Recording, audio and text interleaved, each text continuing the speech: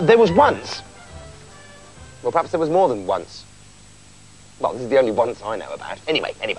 There was once a very, very poor miller who had a very, very beautiful daughter. But the miller was... The miller was so worried about his problems that he went for a long walk one afternoon, and on his walk, he happened to bump into the local king. Hello down there. Goodness me, you're common, aren't you? Yes, I am. Thank you, Your Holiness. Well, would you mind lying down in that muddy puddle while I walk over you? I don't want to get my horse's booties dirty. No, of course not, Your Honour. Splosh. And while they were chatting away, the miller felt very small and unimportant and wet, lying there underneath the rich, powerful king. So, to make himself seem more important, the miller said that he had a daughter who could spin straw into gold. Oh, dear. It's always a mistake to tell lies, especially to kings, and particularly to this king, who was very fond of gold. Oh, really? Said the king. Well, if your daughter is so very clever, bring her to me castle in the morning and I'll put her to the test. Well, the miller was very sorry he told such an enormous lie, but there was nothing else for it. And the next day, his daughter was brought to the king's castle. The king led her straight away to a room which was full of straw and gave her a spinning wheel. Now set to work, said the king. And if you haven't spun all this straw into gold by tomorrow morning, I'll chop off your head. He slammed the door shut and left the girl alone. She sat still for a long time, wondering how she could avoid having her head chopped off, because, of course, she hadn't the slightest idea how to turn straw into gold. She became more and more frightened, until all she could think of doing was weeping. So she did.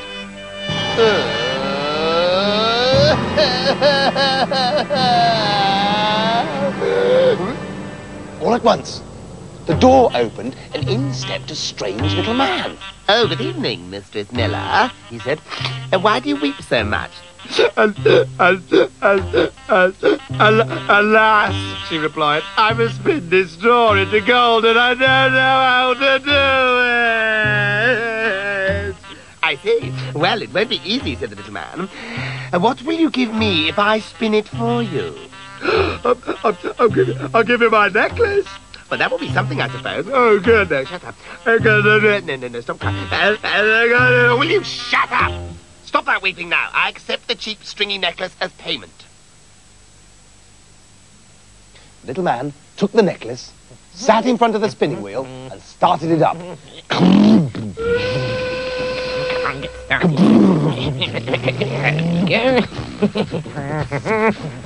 Good, yes, complimentary, yes, good, everything. Nobody knows how to do this except me.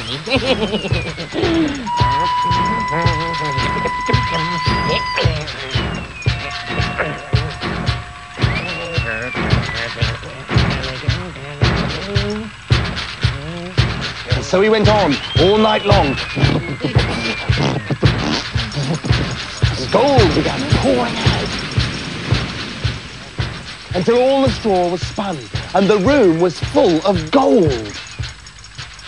By daybreak, the king was delighted and astonished when he saw the gold, but his heart only became more greedy.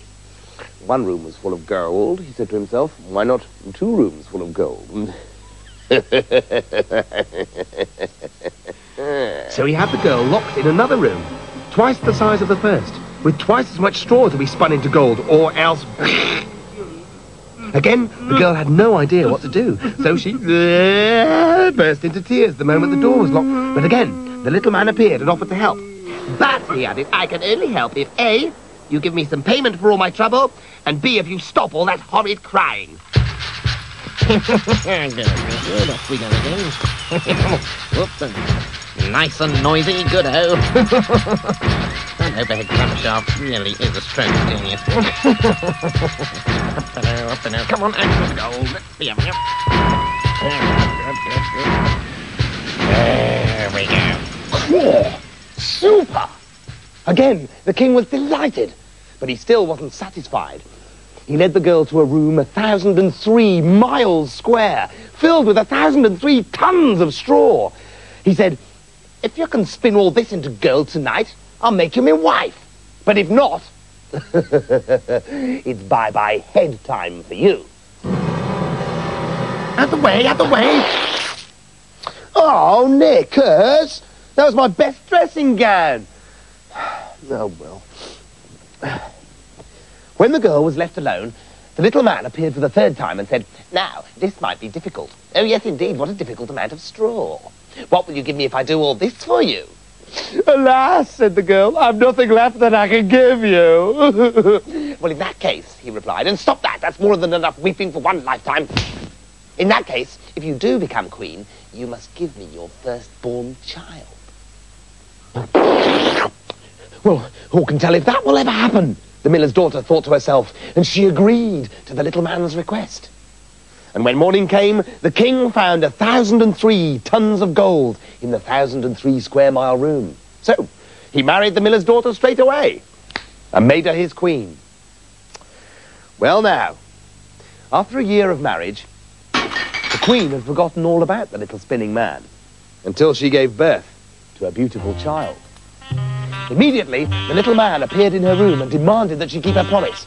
The frightened queen offered him all the riches of her kingdom if he would leave her the child, but he shook his head. "No, no, no! Something alive is much dearer to me than all the treasures of the world." Well, the queen began to weep and groan so much, "Oh, no! Oh, please, that the little man said, all right. Listen, I will let you keep your child if in 3 days' time you can guess what my name is." "Well, is your name Elizabeth?" the queen said. No. Lizzie? No! Balthazar? Sid? Rosie? Myrtle? The queen went through all the names she knew, but each time the little man danced about, shaking his head and shouting, "That's not my name." On the second day, the queen sent a messenger through all the country, far and wide, to collect new and unusual names. She tried them all on the little man. "Perhaps your name is Rotting Radishes, or Donkey Breath, no, Cinderella." Oh, no, that's a different story. But at every name he cried out, "That's not my name." On the third day, the queen had sent her messenger even further and wider looking for names. But now it was getting very late. Almost time for the little man to come for the last time, and still the messenger had not returned. The queen sighed and watched the window. She worried, and her blood ran cold as she saw the sun begin to go down.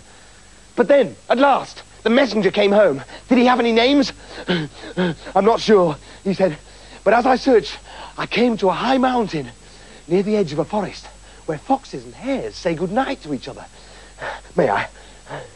And in this place, I saw a little house.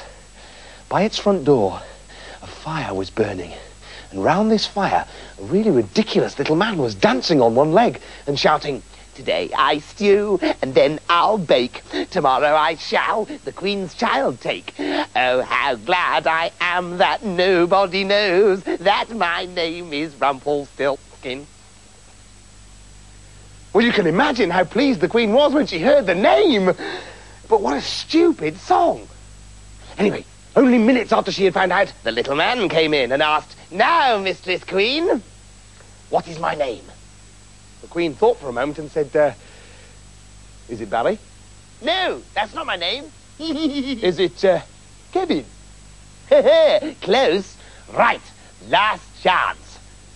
"Well, perhaps your name is Rumpelstiltskin." "The devil has told you that! The devil has told you!" shrieked the little man, and he stamped his left foot so hard on the ground that he couldn't pull it off again. Then, in a blood-boiling rage, he took hold of his left leg with both his hands and pulled away so hard that he tore himself in two. And that was the end of him. Well, Rumpelstiltskin would never bother her again. But the queen had one more name to think of. A name for her beautiful baby, who was now safe and hers forever. And she was so relieved that she had saved her baby, she named it Phew!